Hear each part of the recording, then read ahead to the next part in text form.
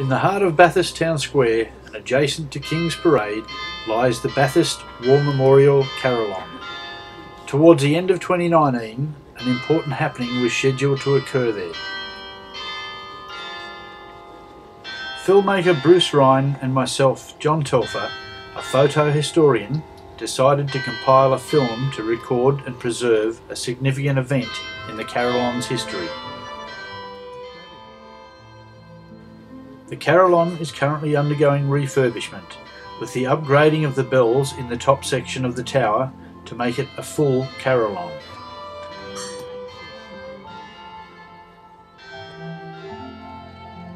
Completed in 1933, this impressive structure had 35 bells initially and could play melodies and chime the time.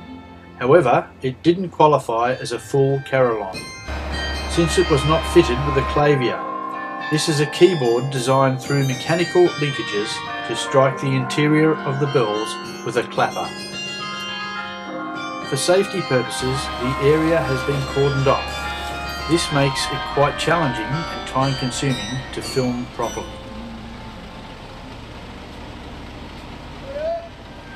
Early in the new millennium, a 75th anniversary for the Carillon was celebrated, and a committee promoting the significance of the Carillon and its need for refurbishment reactivated. Remembers also recorded this event, and it is already available for viewing on YouTube.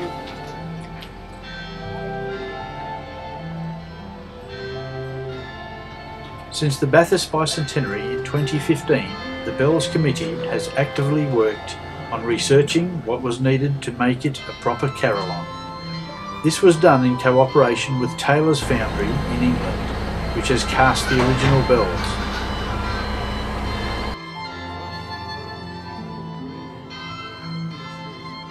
Across from the Carillon is the All Saints Cathedral Tower, built about 12 years ago.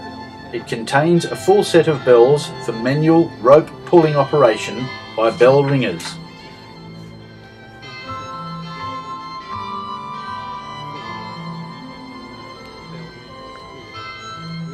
On the top of the tower, we have mounted a GoPro camera to record this carillon event.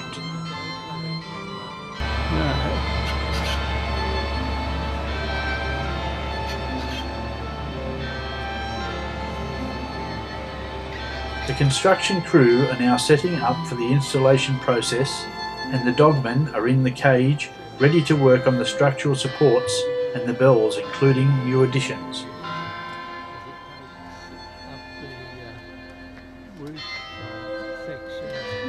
Lots of coordination is now occurring with some amazing equipment in use. Considering the full height of the cranes, it's amazing they can support such heavy loads.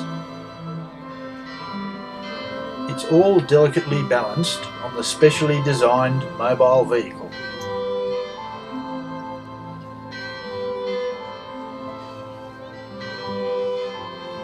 During 2019, Remembers recorded the event using 3 cameras and including a drone for a bird's eye view.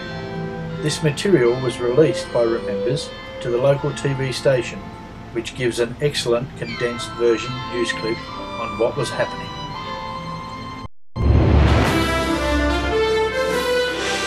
This is Prime 7 Local News with Carl Linders and Liz Wynn. And an important addition to an iconic landmark in Bathurst. Stay with us. For the first time in 85 years, the bells inside Bathurst Carillon have been upgraded. The existing top octave of the bells is being replaced and another higher octave is being installed. But this is only stage 1. Further work is still needed to fully restore the Carillon. You'll be able to hear it soon. It's all blocked off at the moment, and of course people in Bathurst are working towards the inclusion of a clavier as well, which makes it a proper carillon, so watch this space for that one. It's one of just 3 in Australia, and Bathurst locals are looking forward to hearing the instrument once it's finally complete. The project is expected to be finished by mid-2019. I have with me Richard Steele, who knows about this project. Could you tell us about what's going on, Richard? Yes, I'm one of the 4 trustees of the Bathurst War Memorial Carillon Trust, and our idea is to arrange for the carillon to be completed in accordance with the original plans which were made back in the mid-1920s. Unfortunately, the carillon wasn't completed fully when it was opened in 1933 because of the fact that people ran out of money. Right. People of Bathurst were very generous in donating money for bricks, and they had lots of activities where they raised money. They weren't able to raise enough money though to complete the project, which was deficient a set of bells and also a clavier to play those bells. So we've got together a group which started about 15 years ago to raise money. We had a bit of a hiccup along the way, and so we stopped when we had about $230,000 in the bank. We needed a total at that stage of about $500,000, but now, some years later, we need a total of about $750,000, and we've begun fundraising, and the state government has been very generous in giving us $300,000 towards our project. We're still about $150,000 to go, but today is the day when we're getting the bells that have been provided to replace the old bells, which were recast due to the fact that they were not as well cast in those old days. They've got more ability these days to cast more efficient bells and better sounding bells. So we've got 12 going up today in a new frame to replace 12 that are being taken out today. And then on Friday, hopefully, the other 12 bells will arrive from John Taylor and Co. in England, who made the original bells back in 1930s and are now making our replacement bells and our new 12 bells.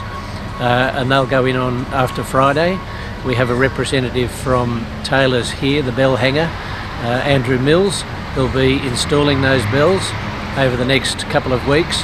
He's due to leave here on the 5th of December, and he has a tight timetable, so we have to get them completed. So hopefully after the 5th of December the bells will start ringing again as we should have known them back in the 30s.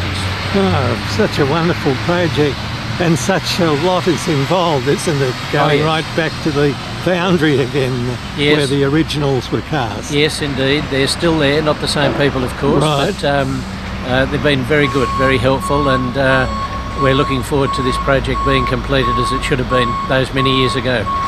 And it's fascinating with the new bells and the old. A clavier will be installed to play them. Could you tell me a little bit about the difference to what is there now?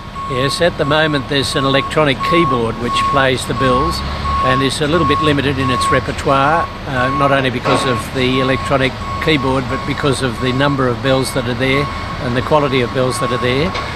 The new clavier will be hopefully installed by the end of June next year.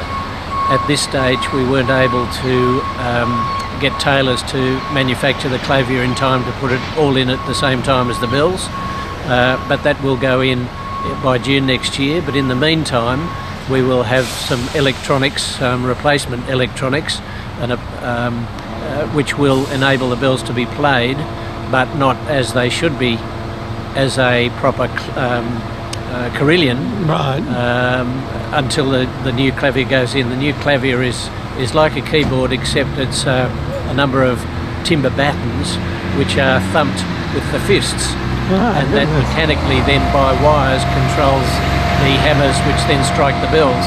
And hopefully the right ones are pressed so that indeed we can get a good tune out of it. Isn't that amazing? So it was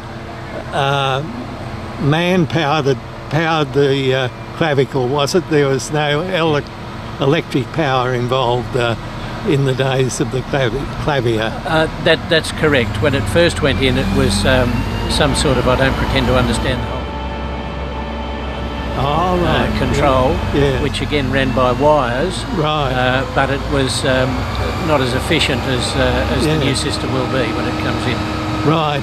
And these new bells, they take it up an octave, do they? Indeed, yes. At the moment there are 3 octaves, and it's the top or the 3rd octave which is coming out and being replaced.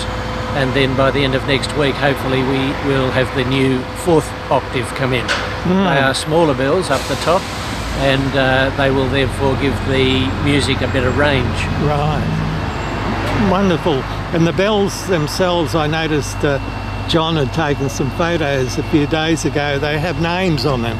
They do indeed, yes. The villages that provided funding for the bells when they originally went in, not necessarily completely paid for them, but indeed contributed towards them with fundraising activities, all had their names cast in the bells, and the bells that are being replaced there did have names on them, so we've recast them with those names on them. Additionally, there were 3 bells which were unnamed, which are now being named to fix up an anomaly that didn't happen obviously back in the 30s when those bells weren't named. So we've got a new Bathurst bell, a Black Springs bell, and a Hill End and Tambaroora bell. So that's the 3 that weren't named previously that will now be named.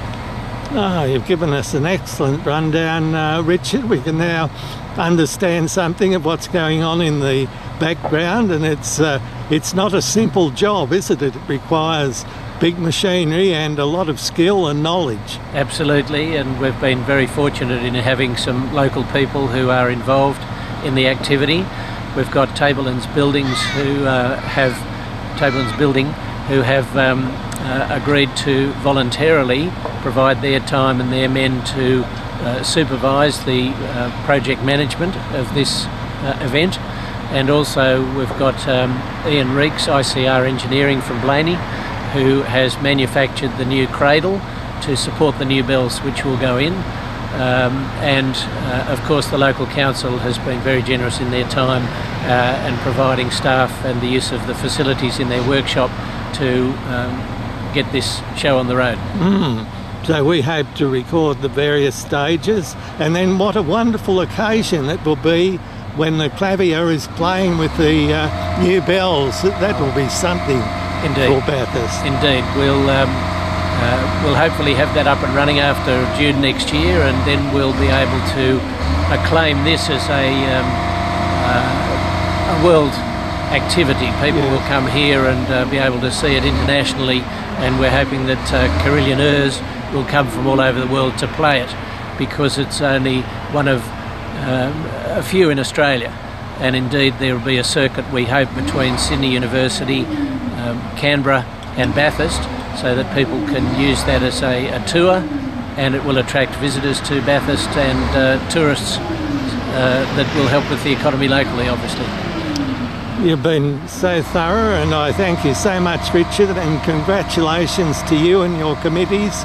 You're doing a marvellous job here in something that's going to last for many years or centuries or more, and we're so glad we were asked to record the event. Thank you, Richard. Thank you. I wouldn't like to be up there. We have to have a good balance and no fear of heights. So they're sort of just canvassing the roof, or what has to be done, I suppose, first of all. I believe this crowd has been up there previously, right, on an occasion when they were doing some maintenance, and they have had experience of taking the roof off, right, and doing some work up there. So, and they've been up inside spending a bit of time, yes, reconnoitring the whole thing. The second crane has now arrived, and it will be this crane, I think, it will lift the roof off while the dogmen above do any adjustments needed to free the old roof. These historical photos are from Taylor's Foundry in England. 2 films at the end of the credits tell you more about the foundry and the bells.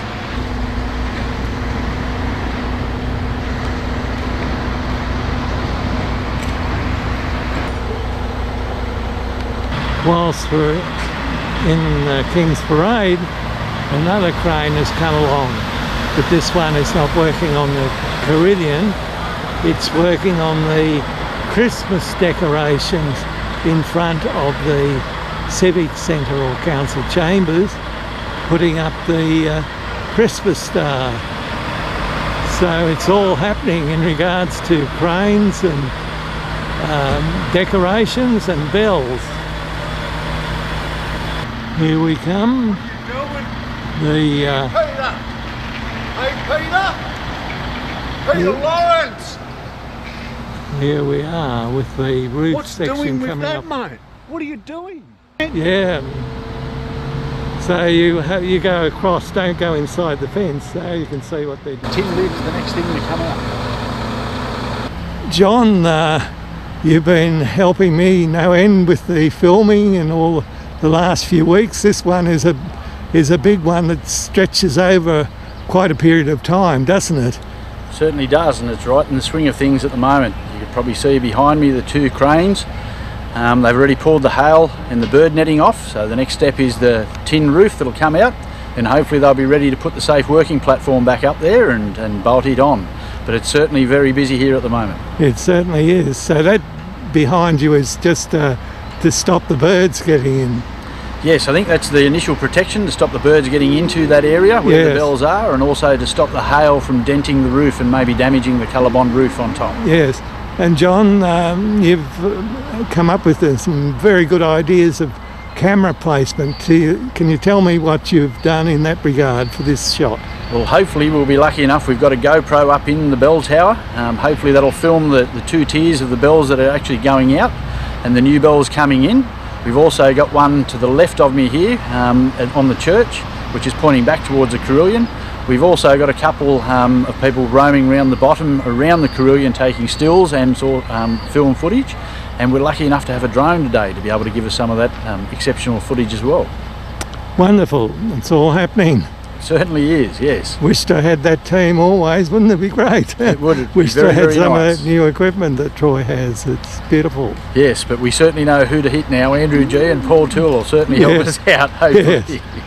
Very good. Thank you, John. Thank you.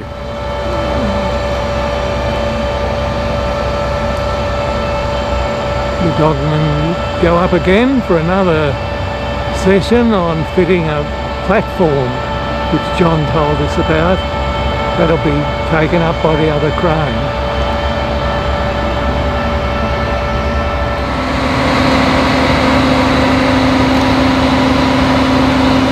There's a new roof sectional work platform, which will be a permanent piece of the new equipment. And then after that's installed, the new bells will be placed in position. I think that's the way it goes. Once again, the dogman on the second crane guiding the crane driver to place the work platform on properly. So maybe they're putting it on there to make it easier. Quite a delicate manoeuvre.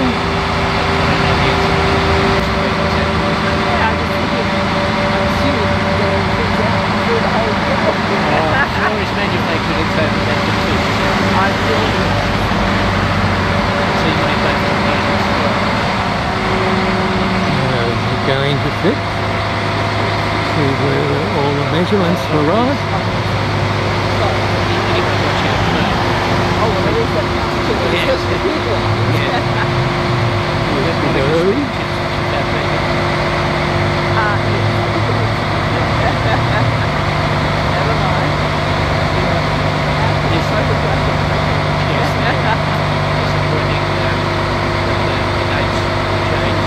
Almost in position.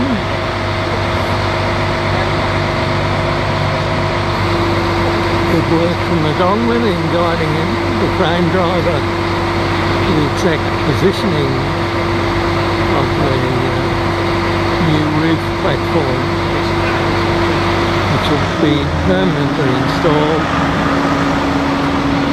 making access much easier.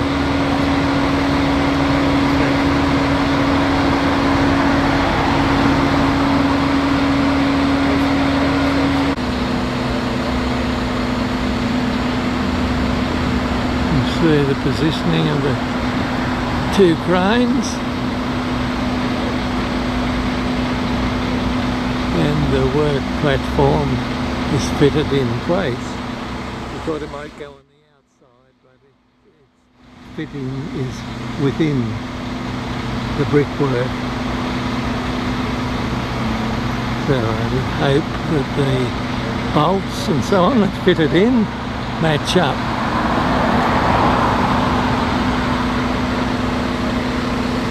And some interesting onlookers from the various groups in town, and also Troy with his wonderful camera and drone, who's been doing some excellent filming for us.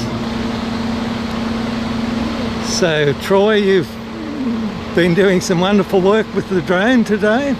Yeah, I've been trying to get a bit of different angle. Yeah, it certainly is. Beautiful work. And you can use the radio link to fire it back to your van, can you? Or yeah. And the phone, so you've got some of the latest I can actually go live to television if I want. Yeah, so. Isn't that great? No, great credit to you that you've forged ahead so much in the West. I've never seen anyone carrying it right through to that stage. Good on you. Yeah, Troy? Yeah. You're not used to being interviewed, are you? You're used to giving the interviews. Yeah.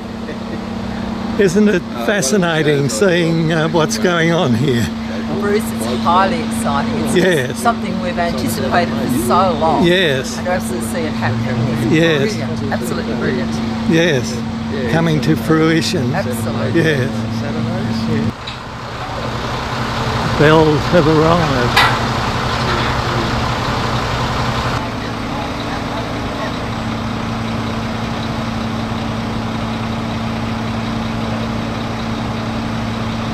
The bells have arrived, haven't been hung on their particular platform, which will now go up and be bolted into place.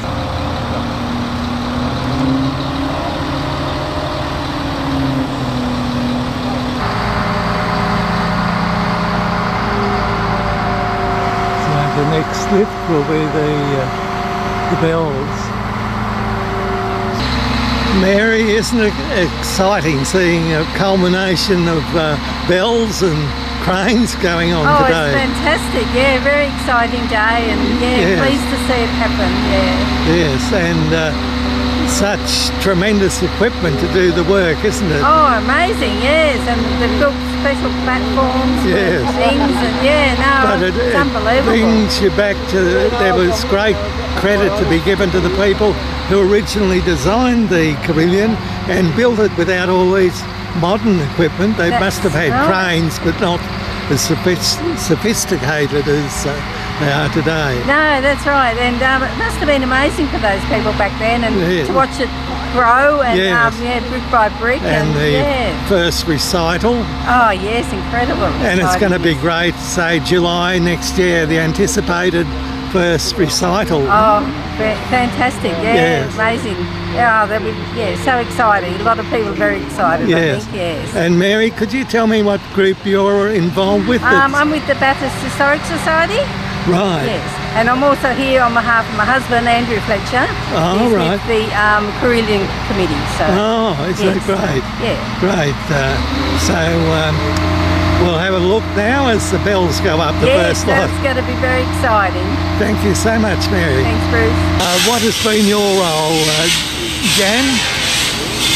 I've been involved with the upgrade of the Carillon for a long time. I was on a previous working party to have it all done, and we didn't get it done that time, so I've been working with the group this time to develop it. My main interest is in the history of the whole thing, so I'm just fascinated to see what's happening today. Oh, it's so wonderful to see it coming to fruition. You have such a lot of planning to do, didn't you? Absolutely there was, and it's a lot to bring together. But today it's just so exciting to see what's happening. I'm like a 2-year-old actually. And the stages now of progress, once they've got that formwork up to work on and the new set of bells, I think it was Richard said to me that they're hoping July might be the date of the first recital. I don't know when that might happen because we've still got to get another lot of bells. Yes, have you? Right. Absolutely, but I'm thinking we can certainly hear these bells. Yes. They'll sound the same as they do now, just a bit clearer. Right. But when we get the clavier next year, the whole thing will be a whole different it's fascinating. instrument. Yeah. Wonderful. It'll be a full carillon, won't it, then? It will be, and Yeah. I'm not mechanically minded, but I have seen a clavier at Sydney University, and I've heard the sound, and it is absolutely magnificent. Is it? Yeah. It is so different to what we hear here. Right. And what I find really exciting about the whole thing is the fact that the people back in 1933 and before, while they were putting the War Memorial together in the first place, they wanted to have a clavier. They wanted the full instrument, but they were unable to get it at the time. They did marvellously with what they had in funding. We got noise everywhere, but anyway. I'm in awe of those people, what they did, how they raised basically £10,000 in those days. I don't know what that translates to now. Obviously millions. Yes. They raised that during some really difficult times. I'm in awe of them, and I think it's just wonderful that we can finally finish their dream. Yes. And getting on another topic, but still related to history, arts, crafts and that, I was so pleased I came out to the Perthville Hall just the last weekend, and all those people together that you sort of you heard the names, but I didn't know them, and then got round to talking about them and saying, this is going to be a tremendous group.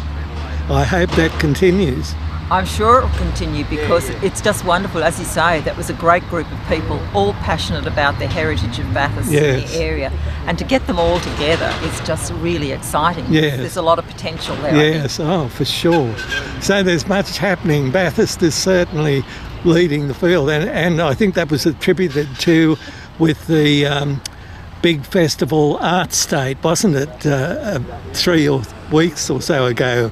Absolutely. Fascinating footage I've got there. I've still got to edit it, but John and I took quite a bit there. No, that was wonderful, and what was to me a real highlight of that and a clue about the potential of our War Memorial Carillon is that beautiful piece of music that was played with the carillon and the cello and the whatever else was there, viola. That little group. It was just magnificent. I'm just keeping my fingers crossed that turned out. Monica Morse was sending a message to me, do you have that? I said I have it, I've downloaded, but I just haven't had time to have a look, so that would be great if it was recorded. And it would be wonderful if we can actually have that same performance once we get the whole thing finished. For sure. It'll be magic, absolute magic. This, as you say, it's well known, it's iconic in Bathurst. Everybody recognises that structure, that tower.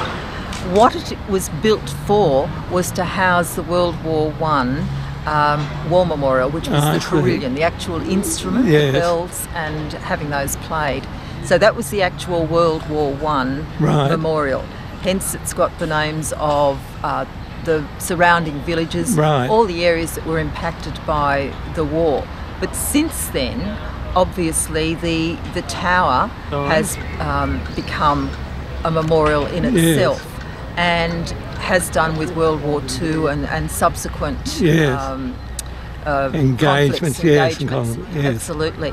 So whilst we're upgrading the actual instrument from World War I, it's part of a much larger memorial that I think everybody should know about. There goes the drone again. And Jan, you've done such wonderful work in the past too. I can remember the bicentenary and the communication we had in the particularly education field. That's right. And I thank you for your help. At that time I got some wonderful footage there, which is certainly worth preserving historically. So thank you so much for your interview today. Despite the noise, it's always the rule of Murphy that when you want to interview, there'll always be as much noise as possible in the background. When you have finished an interview, it'll become perfectly clear. So what it'll do then, it's got these 2 big spotlights on it now. Right. So when you fly at night time, you've got this massive, big, bright circle of light. Yes. They automatically turn off at about 7 metres. So once you get about 7 metres, they'll just turn off. You haven't had any reports of UFOs coming down, have you? And you have have to explain. Yeah. Yeah, you used to. A lot of people just write them off as, you know, probably a lot of drone sightings now are UFOs. Yeah. Yes, that's right. It's probably turned around now, isn't it? Who knows which is which? So just recapping, Troy, this, you can see what it's taking, can you, on the yeah, I've viewer? got a screen, yeah, so I've got like a dash. It's like a like your car dash, tells you how fast you're going and what have you, so it just tells me how high I am. Yes. You know, it's got an altimeter, it's got a speedo, it tells me how fast it's going, tells me how far away from me it is in horizontal distance. Yes. It tells me what's going on, how high it is in vertical and distance. It's got a mind of its own virtually, hasn't it, if you don't do the right thing. I mean, you can program it in, hit play and walk away. And it'll fly to waypoints, record, take photos, come back and land by itself. Isn't that amazing? And about wind, what level of wind can't you use it above? Okay, so it's rated for 15 knots. Right. So what's that in kilometres an hour? About 20? 20, yes, 24, 25, Yeah, 25. So that's quite a hefty wind that it can work with. And I get wind warnings. How it works out, the wind warnings is when because it's GPS fixed. Yes. So when it's sitting there hovering and it's locked into its GPS position. So if it was hovering there now and I went and grabbed this arm and tried to pull it away, it'd fight me to stay where it is. And that's what it does with wind. So how it works out that it's windy is when it's trying to sit there and hover and it's got wind pushing it that way, and these two props here are going to work harder to fight it back this way. So it's sending signals back saying that two of the motors are working harder to keep it GPS locked. Yes. So it classes that as wind, so it gives me a high wind warning. Yes. And have they developed, say, a human-sized drone yet that can be flown, or? They have, yeah, they've got like a similar bike one now that you see if you're around on the internet. And, but they haven't, but going backwards, we seem to be, the actual humans we're developing now ain't quite as smart as this drone. Yes, very true. Yeah. Wonderful piece of equipment and such wonderful pictures with your choice of equipment. You're to be congratulated on not just using the toy stuff but investing in high quality stuff. Yeah, like you say, it's memories with a different angle. Yes. And I mean, on that note, let's go and have a look at some of the drone vision now. Yes, yeah. Thank you, Troy. Wonderful work. No worries. I'll just give you a moment there, you can cut. Bells have been lifted at long last. Quite a weight, but there's the mounting cage and they're connected to the crane now. We're filming through the fence, but things are really happening now. Very good. So here they go, sitting back. Must be some adjustment has to be made.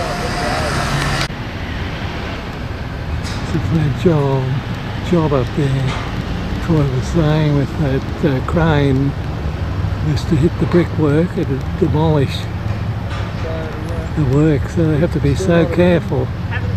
Andrew, I've been hearing a lot about the development of the carillon to a proper carillon first of all. Is that the case?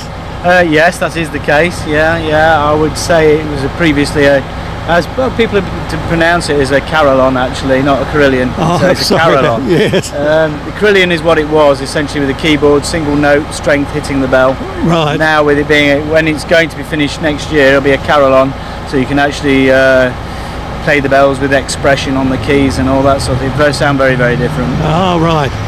Just fascinating with the clavicle. I probably spelt it or sounded it wrong, incorrectly, but how has that worked to play it? You know, does it require electric boost or anything? No. When the carillon will be, the carillon is going in with the chime hammers, that is electrical. But the carillon, when that's done, it's all hand wires, connections, direct to bells, linkages, so there's nothing electrical at all. Isn't that fascinating? But it's played, an organist will play it well because it's foot pedals and hand clavier, baton clavier, so yeah, it's all on timber. Yeah, that's fascinating. Now your work with the foundry, is it, that cast the bells? Could you tell me a little bit about the foundry? The foundry was formed in 1859 in Loughborough, Taylor's Bell Foundry. It's a group of Taylor brothers coming together from around the country of England. There was one in Devon, there was one in Oxford, and there was one in Huntingdonshire.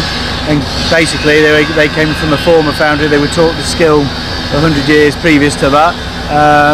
But yeah, they built the foundry in Loughborough, central England, picking the railway centre there and doing a set of bells for the local parish church. They built basically the largest, what is still today the largest bronze foundry in the world, just purely for bronze, yes, which happens to be mainly bell metal. Yes, and you've learnt the whole trade. You would have. I learned the whole trade. I mean, I've been ringing bells since I was born, so I learned the trade as soon as I could get out of school. I knew a lot of it before I went, how bells are made and what it's all about, and all the things that go with it. So yes.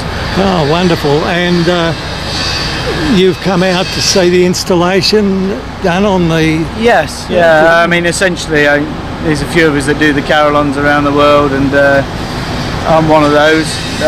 But I would also do hanging in our country. I've just finished at St Paul's Cathedral in London, but overseeing the big project there, I get to see obviously deal with a lot of the bigger projects. How wonderful! Make sure they're right. Yes, and how long are you in Bathurst for? I leave on the 5th.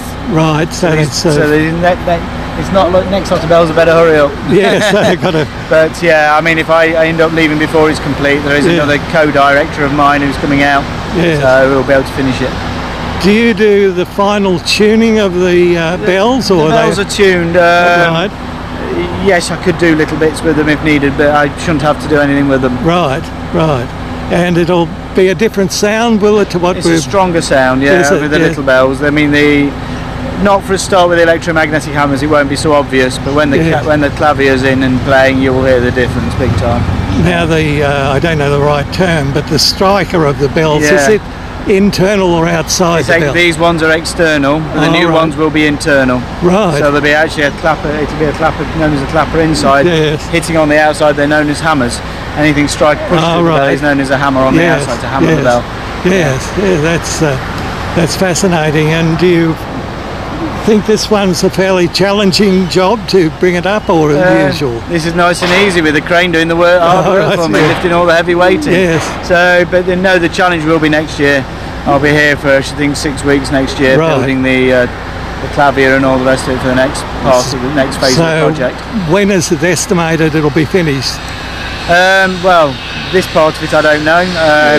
As soon as we can, really, by the 5th if we can. Yes. We were talking about wanting it going for the 2nd, but I don't think that's on the card. But the clavier itself is the clavier and everything, that's next year. We don't know when entirely. No, we haven't booked the date in the calendar. Yes. We haven't had the final money to say go ahead with it either. So, give them the. And are you heading straight back to England, or you've got other jobs? I've got other jobs, yeah. Oh, right. I'm popping to Singapore on the way back. Oh, right. So they take their bells out. So, I don't go back to England until the 12th. Ah, wonderful. Yes. And it's so great to see you carrying on the tradition of bells. Very much so. Yeah. Very skillful, and that is wonderful. Been wonderful meeting you, Andrew, and I hope you can get a copy of this DVD and as we progressively film. No problem at all. Thank you very much.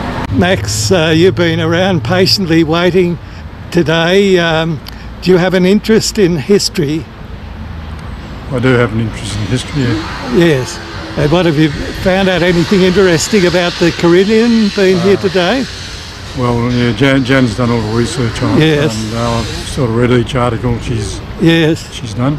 That's great, isn't it? She's been a great consultant that I sort of met in the days of the bicentenary. Yes. And what's been going on today here? What's holding things up at present? I think they're still trying to get the frame out, the old frame. Oh, right. So they get the new one in. Yes. They've had to change the roof, or take the old roof off. Yes. Put a frame in for a new roof. And then they can get the bells in. Yeah, well, it's a historical day, isn't it, really, to get we find as filmmakers to record it. And it's been lovely talking with you too, Max. Thank you. Thank you for your comments. Thank you, Bruce. Brad, you've been here for quite a while. What's going on? Well, it's the new bells going in and old ones go out. And it's a very historic occasion. It certainly really. is, isn't it? After all of this time, we're now going to get a full complement of bells and clavier. But just standing here witnessing it, it's just been so interesting, and talking to different people and getting more detail about the nature of the bells, the sounds, and how it'll compare from the old to the new. And exactly. It's like the time has come.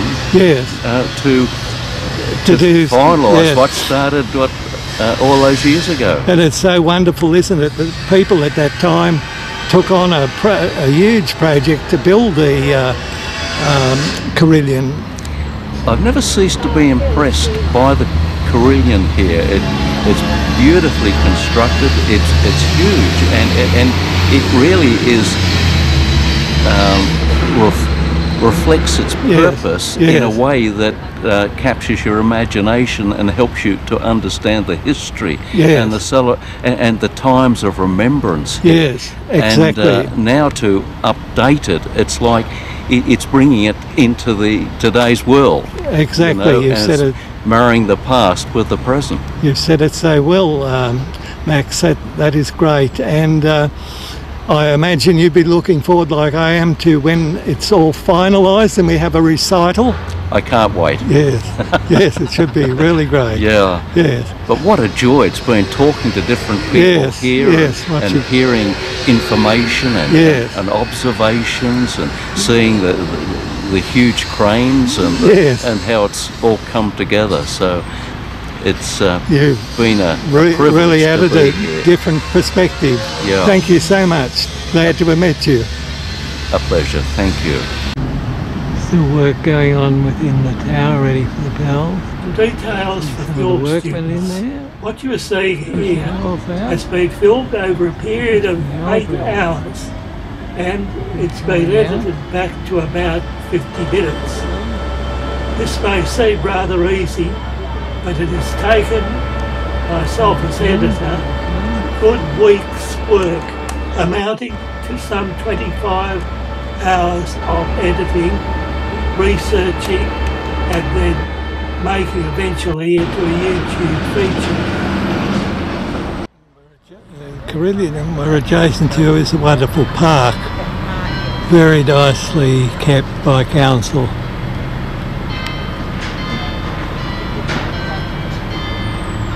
And we're all still awaiting that final stage of the new bells being attached and lifted in. Here's the next set of bells coming down. So 2 rows of old bells have been brought down. I'm hoping something goes up to replace them. Still dismantling the old bells. Quite amazing how the crane driver can swing that dog box in, or the other items in, so gently and the correct way around, because if they were to hit the bricks, it wouldn't take much for it to topple the brick lining. Very careful work and exacting work to be done.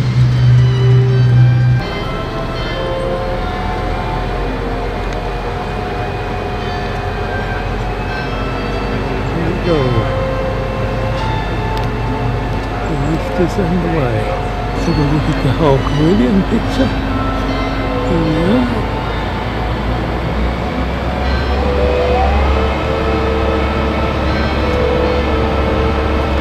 The final bit.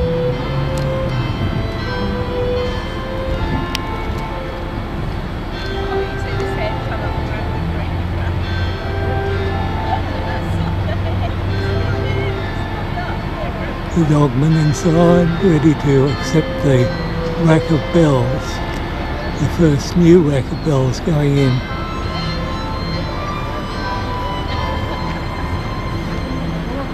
And we're there. That's all we can see, but a lot more activity to be done inside to fasten them. Andrew is from the foundry is carefully watching the process, that everything is handled properly. Our crowd behind us are photographers and filmmakers and television station operators. All are there to capture this event.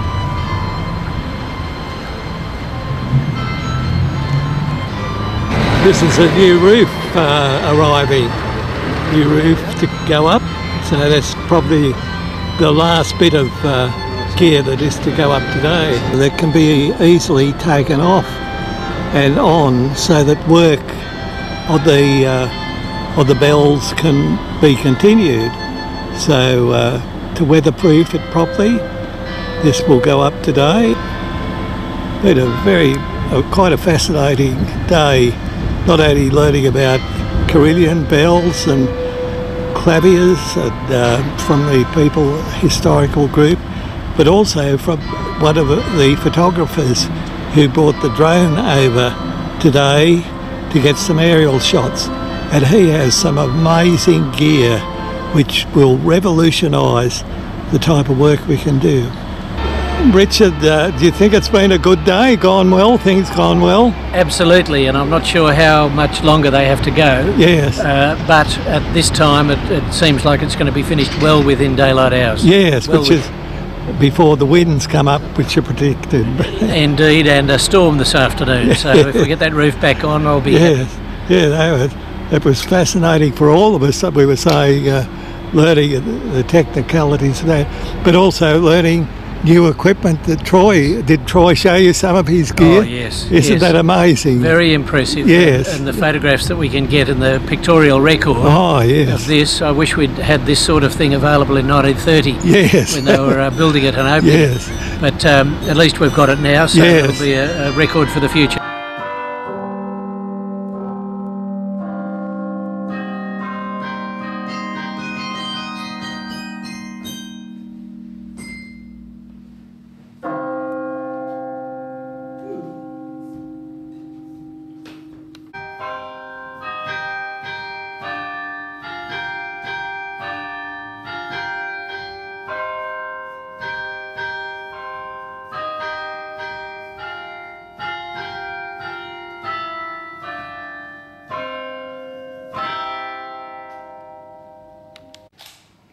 Take a few in case they don't come through. Yes.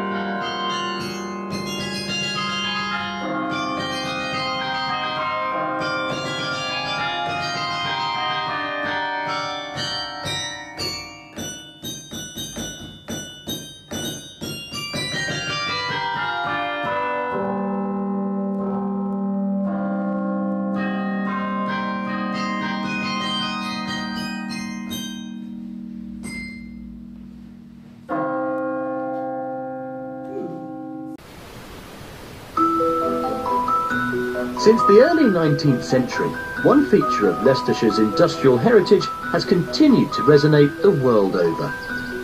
In 1839, John Taylor relocated his family business to Loughborough when he recast the bells of the town's All Saints Church.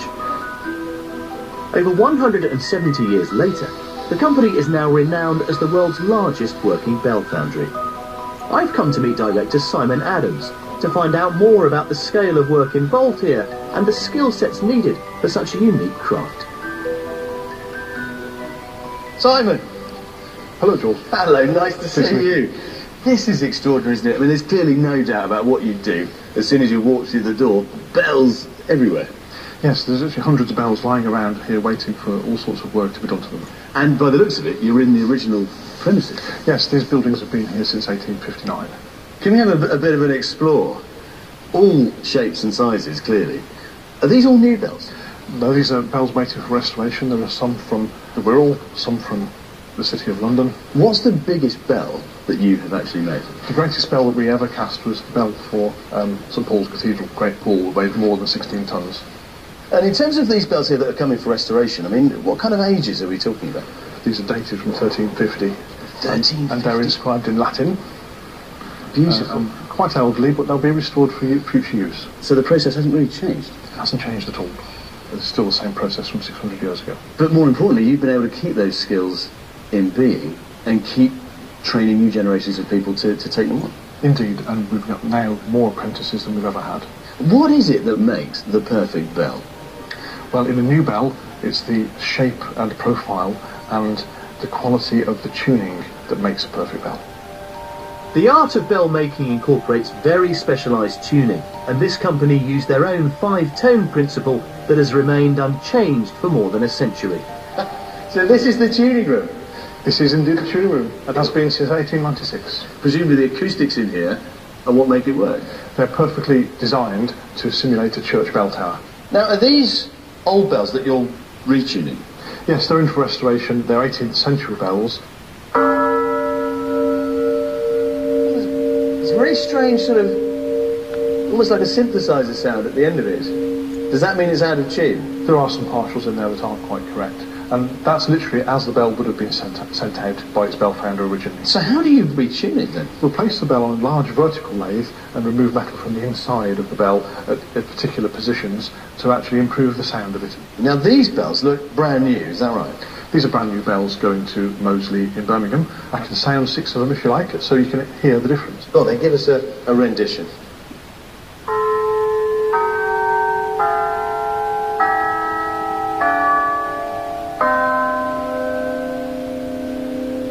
Wonderful, wonderful. And when they are mounted in a tower, the sound that's going to echo across Moseley, it's going to sound amazing, isn't it? They've been absolutely wonderful peal of bells for Moseley. Give us an idea of what a set of bells like this would cost. The full peal of 10 is in the region of about £140,000. Is it? Is it? But, you know, as you say, such a contribution to any community, and they will last potentially forever. I can't resist it. Can I have one more? Yep. Yep. There we go.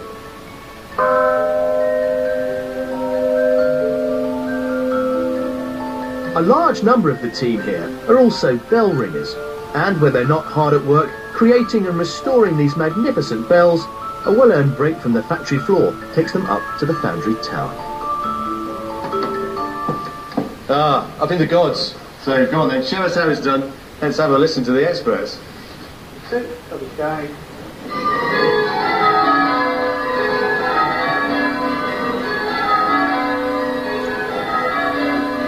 Well, that surely is the sound of celebration that most of us would recognise. So let's hope it's in the air for Neil and for Jane.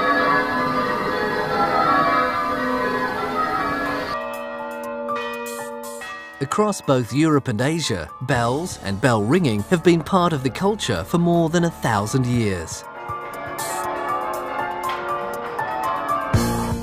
In the United Kingdom, Taylor's Bell Foundry is the world's largest working bell foundry.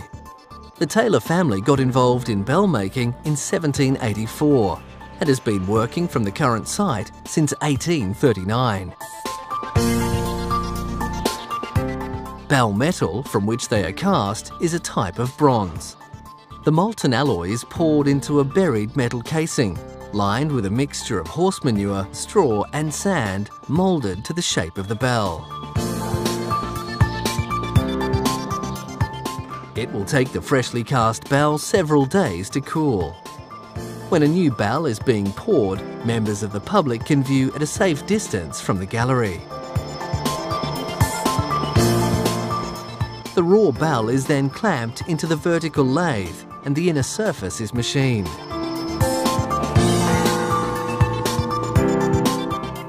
This tunes the bell, and the bell master will regularly check the process to ensure the final bell will deliver the correct harmonics.